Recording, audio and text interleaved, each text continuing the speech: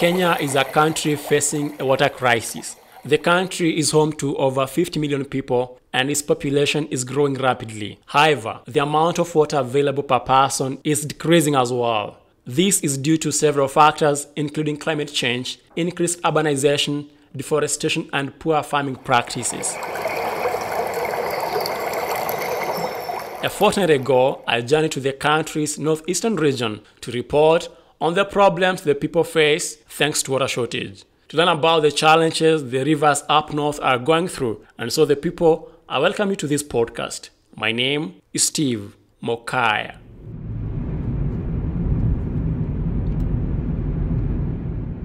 I left Nairobi by road for Timau in Meru County, a water tower about 20 kilometers northeast of Nairobi. After about 5 kilometers on the road, I arrived at Kisima village, the home of the source of River Timau on the eastern slopes of Mount Kenya. River Timau is a main tributary of River Ewaso Nyiro, the main river in northeastern Kenya. Timau is also the primary water source in the Meru and Laikipia counties. However, recently it has been at the center of controversy over fights for water. I met with Patrick Mutuma, the member for County Assembly for Meru County. Mutuma, elected to represent the people of Kisima Ward, said water scarcity in the area has often led to inter-community conflicts between Meru and Laikipia counties.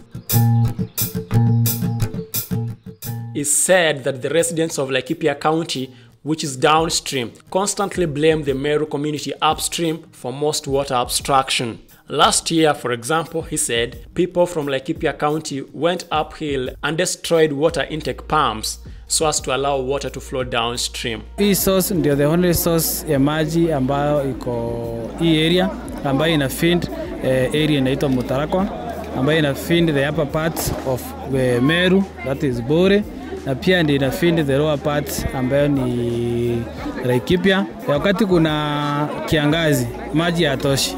Kwa hivyo tunakuwa wakati mwingi tuna ile conflict ya watu wa Laikipia na watu wa maji. Inafika wakati watu wa juu ambao ni wa Meru wanaambiwa wafunge maji siku 4, ndio watu wa Laikipia nao wapate siku 3.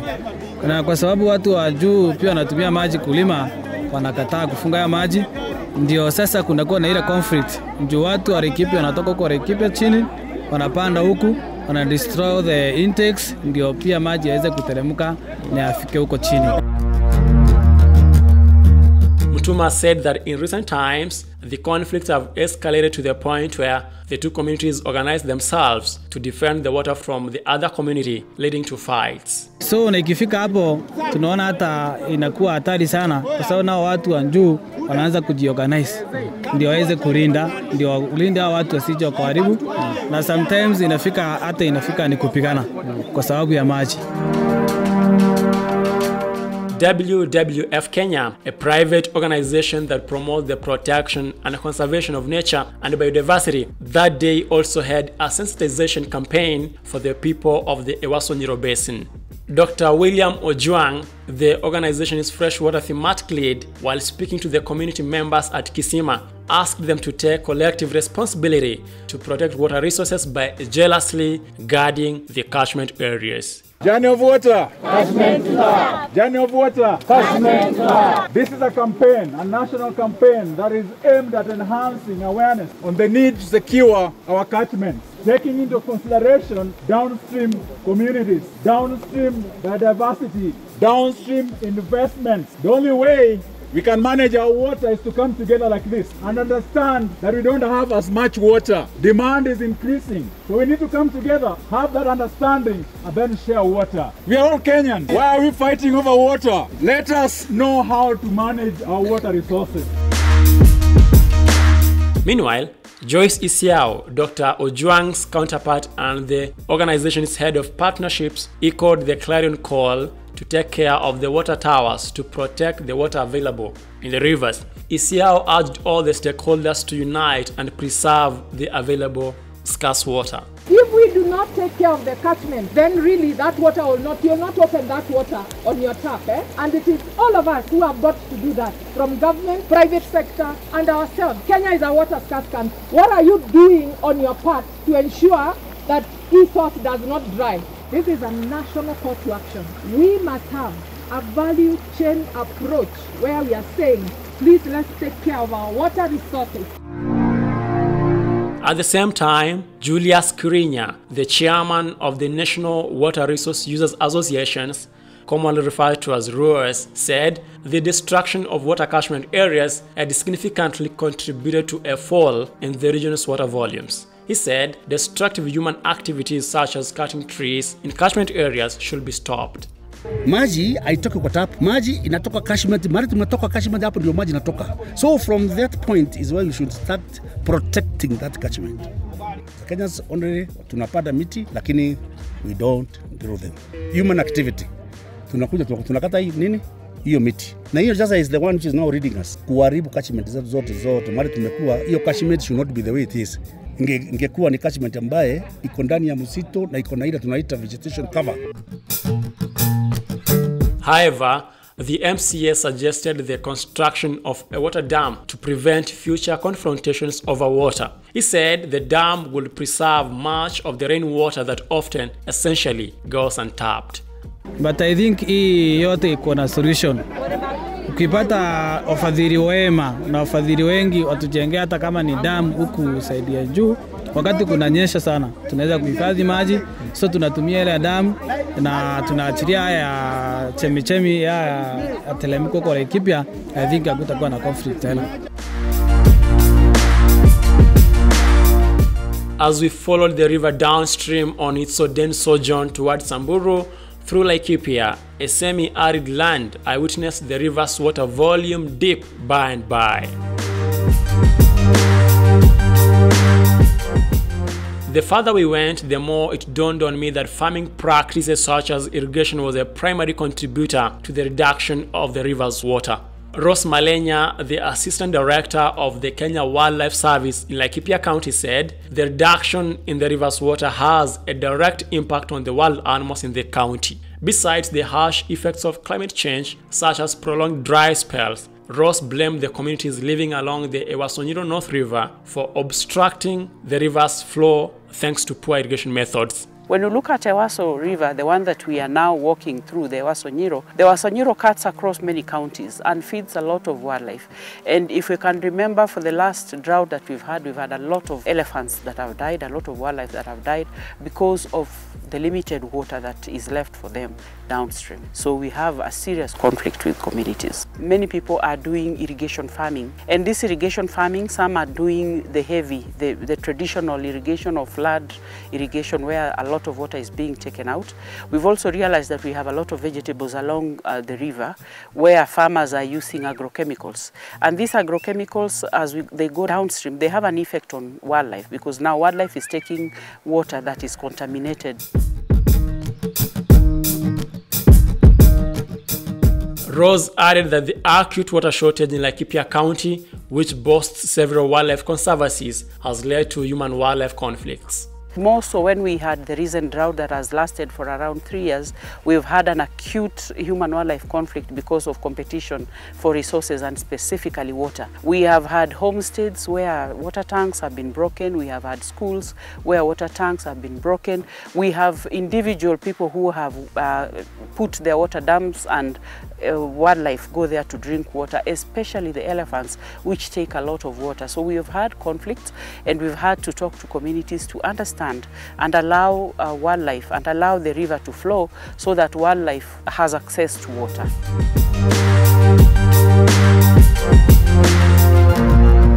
She disclosed that the whole Kenya Wildlife Service was unsettled by the decreasing volume of water as River Nanyuki, on whose flows were the lives of elephants and other jungle inhabitants, hinge. Looking at the water, you can see the color. The color is changing. Yesterday, when we started the journey, the water was very clear. The water was a lot, but as it comes, you see it is continuing to gain a lot of dirt, a lot of coloration, and even it's continued to decrease. Professor Japheth Onyando, a water engineering expert from Egerton University in Kenya, said the river's water could have decreased due to poor farming methods along the river banks that drove soil into the river, obstructing the natural flow. Upstream, you can have water, but as you go down, it dries up. You have pools and pools of water because of the deposits of silt which kind of impedes it or prevents it from flowing downstream.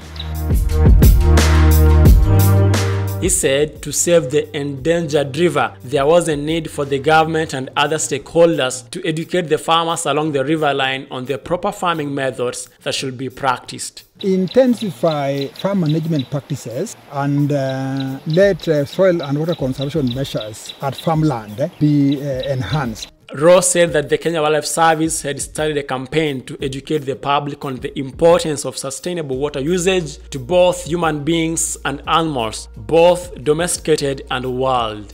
We want to ensure and to campaign that everybody utilizes water sustainably so that even the wild animals that we are taking care of and conserving have water. After Laikipia, we traveled further to Isiolo, where River Ewaso Nyiro ought to be flowing in its might and majesty, having garnered enough water volumes from its tributaries. But that was not the case. Its path was wide enough to fit a 3-lane dual carriageway, but the water was not as much.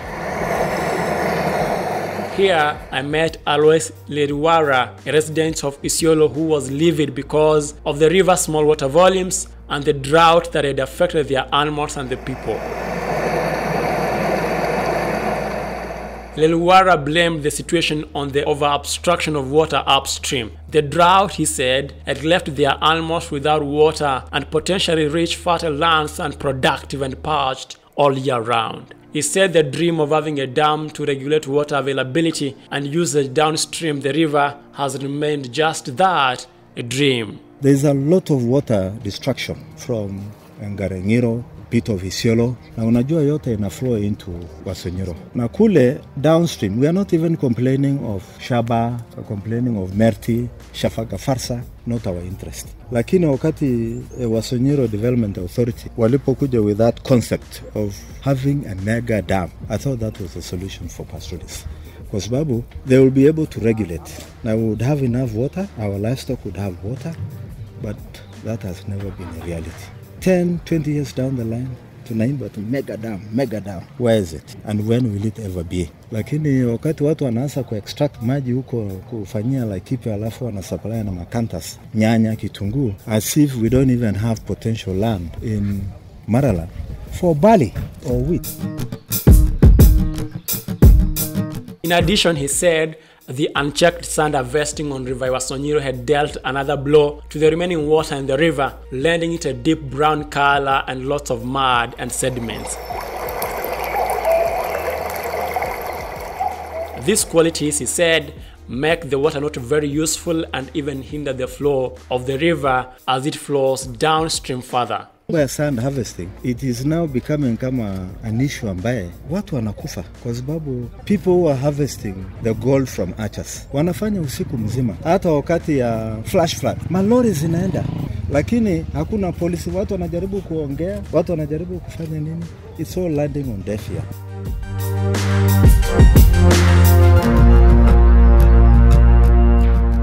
However, it seems that the challenge of water scarcity is not a Kenyan problem, but a global one. Aware of the problem of water availability in the world, the National Geographic Society early this year launched the World Water Map, a geo-visualization tool of the world's water supply and demand, both on a global and local scale.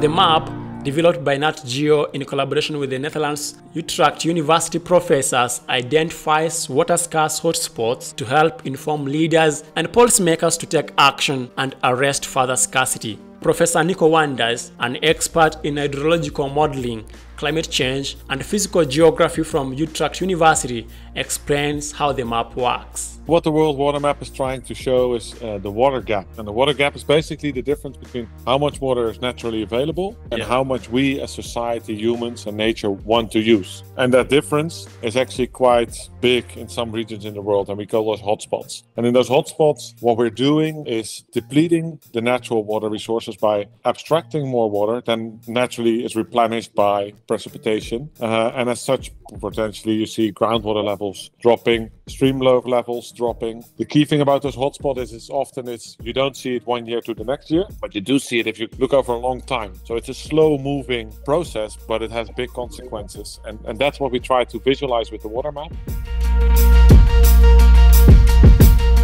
He says the map will be vital in informing action to fix the water problem for sustainable posterity. If we know where the water gaps are, we can actually start working on removing them or solving them, looking for solutions. Most of those water gaps are slow-moving phenomena. People are constantly abstracting a little bit more water than it's sustainable. So you don't see the impact from one day to the next, but it's something slow-moving, just like climate change. That means that we need to make people aware, and also policymakers and politicians aware, this is happening in your region and we need to fix it, or we need to fix it if we want to have a sustainable future. I don't want to see this as a disaster map. I want to see it as a map of opportunities. Yes, we need to be aware of it because most of that water is also underground, but we can also do something about it, and that we can do with the storytellers, and that we can do also by giving the data to scientists, which we do, and we make maps for policymakers.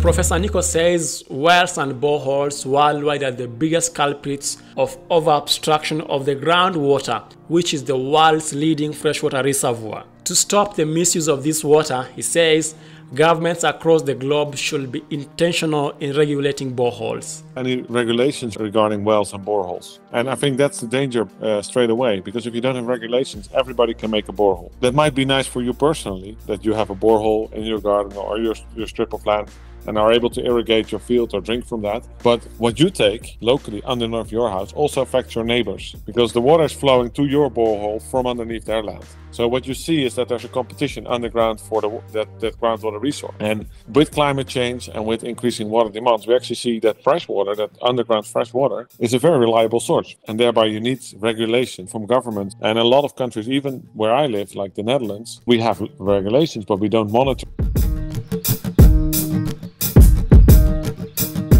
As the WWF Kenya team said in its public engagement forums, there is a pressing need for everyone to take action to protect water catchment areas, the water towers on land, and the reservoirs underground. Every drop counts, now more than ever before. Many thanks for your time. I enjoyed your company. Until next time, bye-bye.